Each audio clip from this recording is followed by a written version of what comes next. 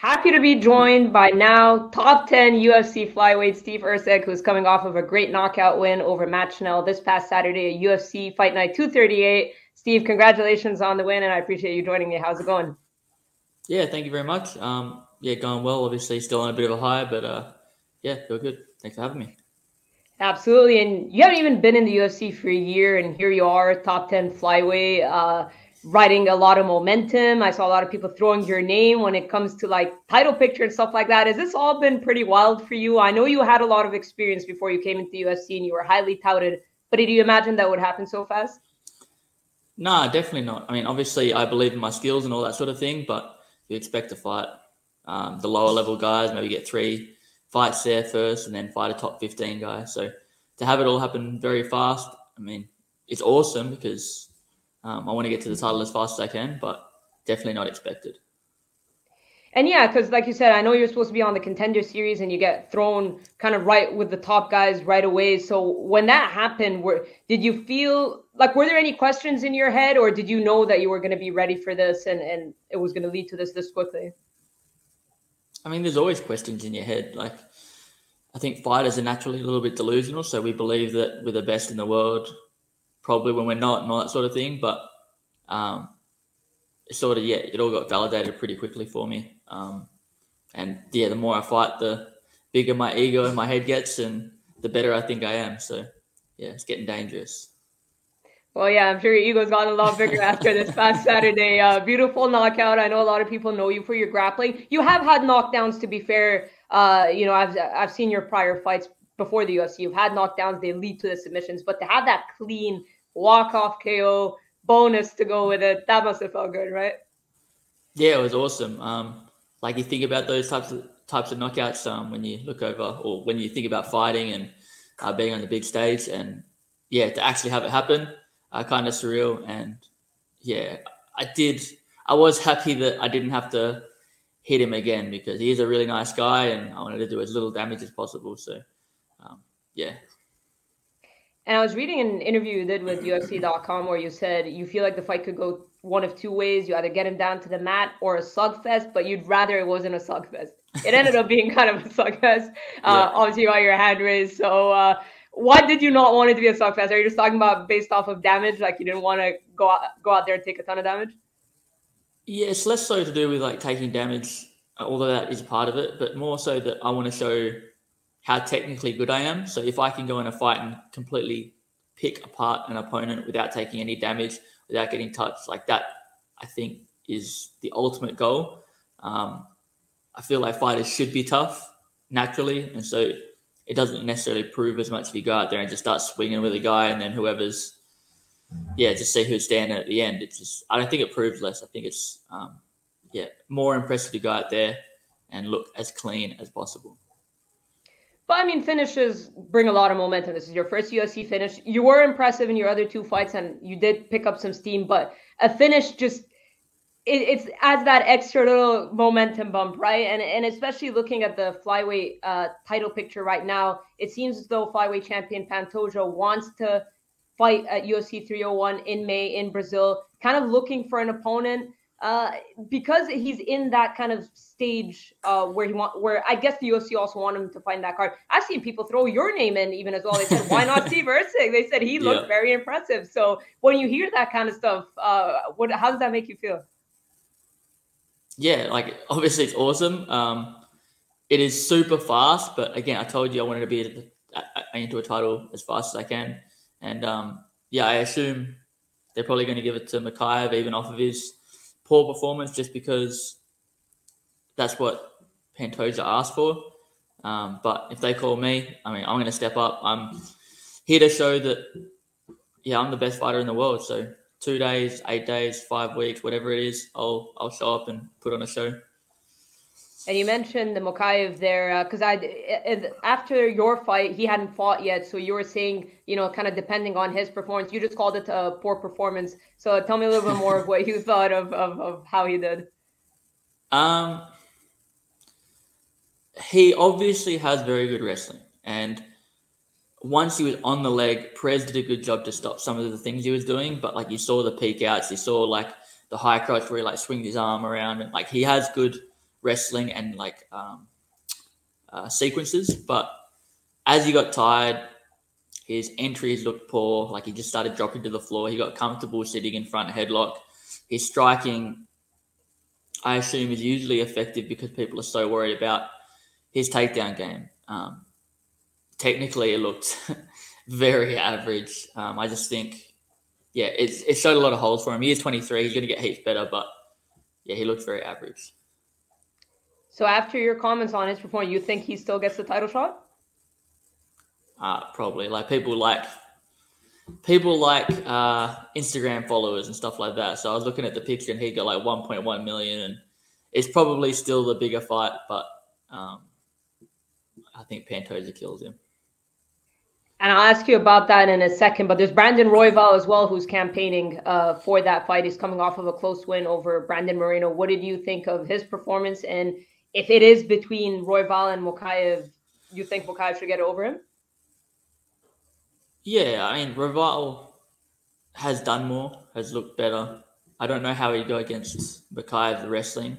Royval hasn't necessarily shown that he's good at stopping takedowns. He's dangerous off his back and that sort of thing, but he doesn't have the best takedown defense. But he just fought Pantoja, so I don't like that was Pantoja's last fight. So I don't need to say that again. He's already beaten him twice. He's beat Moreno 3 times. Yeah, I don't know. I don't want to see it again. Not for a while. And yeah, because this is where you come in, and that's why it's so great that you had that kind of performance, right? Because I feel like the flyweight division is in need of new blood, and timing is everything in this sport, right? So when you talk about, Mokaev's performance, when you talk about, Royval, we've already seen that. The flyweight, the top of the flyweight, we've seen a lot of rematches, trilogies, quadrilogies, yes, and all that stuff. So how far do you feel like you are from potentially a title fight? I know you said if they call you in May, you'd be ready to go, but if they don't, how far do you feel like you are from a title shot? I really feel like if they give me Moreno, which is what I asked for, or even Royval, I'm literally one away from a title. I beat one of those guys, and all of a sudden, I think the other guys at the top of the division are either injured or they've missed weight, or there's just like controversy surrounding all of those guys. So I beat Moreno or Royval, all of a sudden I'm fighting for the title next. I just don't see another way around it. You asking for Moreno, is it simply because he's a former champion? He's been up there. I know he's won the title, lost and all that stuff, but for you, you feel like that's pretty clear that if you beat him, you get a title shot? Yeah, 100%. Like, I know that he has lost 2 in a row, but he's lost against Pantoja and Royval. So it's not like the worst losses, and they were like 5-round fights. So, and it's just an exciting fight. Like, he goes forward, he's got good boxing, he's gonna fight for 5 rounds. It's exciting. I want fun, exciting fights. I think that's what everybody wants. I don't want to have a stand there, look at each other for 2.5 rounds, and then maybe get a takedown. And it's just, that's boring as. So if we can get in there and have a scrap and find out who's the toughest person in the world, that's what I want to do. I'm assuming he's going to want to fight at the Sphere, or at least the UFC is going to want him there. But I mean, I was talking to Robert Whitaker, and he's mentioning August Perth. I'm sure that would be great for you. So ideally, I'm sure ideally you'd want Perth. So is it more about I want to fight in Perth, or I'll go anywhere to fight Moreno or any of the top guys? I think only really 2 places make sense to fight Moreno. So it's either Perth, because I'm going to have the home crowd. It's going to be absolutely massive fighting in Perth. And then, UFC, Noche, whatever, at the Sphere, I go, it'll be his not home crowd, but it'll be like a home crowd for him, and I'll be in enemy territory. So I think either of those make sense, and it'll be huge. What do you make of flyweight champion Alexandre Pantoja? Because I was talking about how the title has changed hands quite a bit back and forth over the years. Do you feel like he's the number 1 flyweight right now? Yeah, I mean, he got until I beat Schnell and put him outside the top 10. I think he had 9 wins over the current top 10. So, I mean, it's hard to argue that he's not the best guy in the division. He's a really good fighter.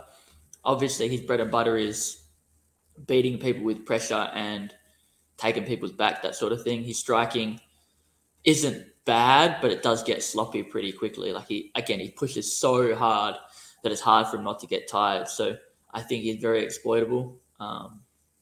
That's what makes it fun. It's going to be a tough fight, going to be a hard fight. It's going to be fun for sure.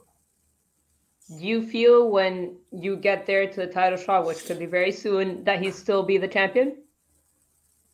Yeah, I think so. I don't see who beats him right now. Again, I think the only fight really to make would be Mikhaev and him, and I don't think Mikhaev beats him.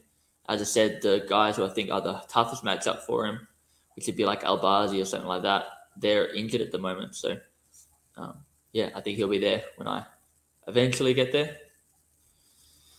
How much of a chance would you give Mikhaev against Pantoja? Do you think he could go in there and beat him, or do you feel like Pantoja beats him easily?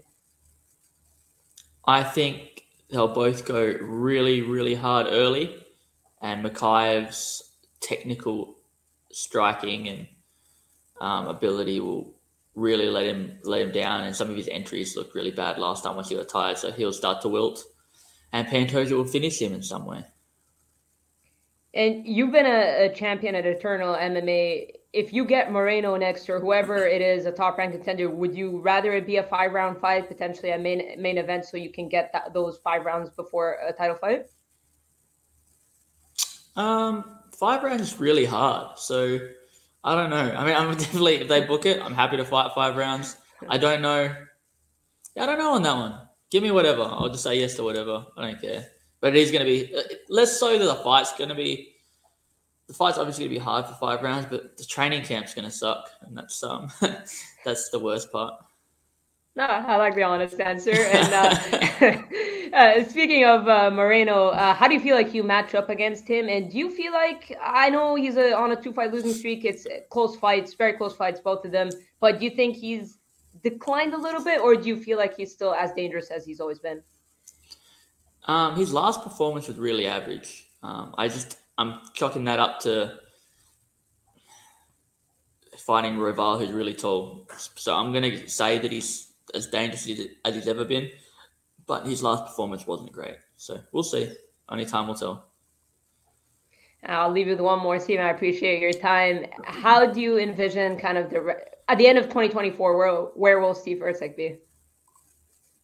At the end of 2024, I'll be, champion of the world. All right, there you have it. Well, you had a very impressive performance against Matt Schnell. Like I said, reading the buzz online. Actually, one last one. I lied. I saw something where they call you kind of the Instagram stalker. You were just talking about Mikhaev's 1.1 yes. million, 1.1 million followers. Yeah. So what is it exactly that you like to look at when it comes to fighters? Is it just the fight-related stuff, or is it just everything? Do you just like to get a good gauge of what they're like? Yeah, I like to get a gauge. So mostly it is about the fight-related stuff, but obviously if you find out they're a bit of an idiot or a bit of a weirdo, it's easier to punch them in the face. So I have looked up a few people, and I couldn't get over how much of a douche they seemed online, and that's made it easier for me. But mostly fight-related stuff. How about Moreno? What did you gauge out of his Instagram? Look, I don't like the Lego stuff, so he's a very nice person. I don't want to see my champion of the world playing with Legos. All right, there you have it. That'll be the headline, right? No worries. All right, Steve. I appreciate you taking the time. Thank you so much. Again, congratulations on a great performance, and really looking forward to seeing what's next for you. Thank you very much. Appreciate you having me.